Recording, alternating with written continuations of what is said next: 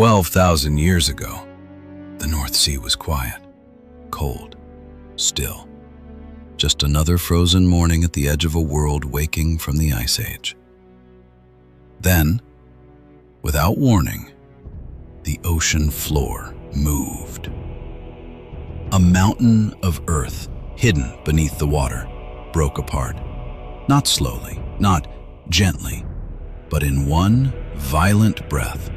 A landslide bigger than every landslide in modern history combined. 3,000 cubic kilometers of seabed collapsing into the deep. And the ocean stood up. A wall of water rose from the dark and began racing toward Europe. 20-meter waves hit Norway, then Scotland, then the lands we now call Denmark and England. Entire coastlines vanished, villages erased, people running from a shadow they never saw coming. And when it was over, the world was different. Shorelines shifted, lakes formed, thousands of lives gone without a single word recorded.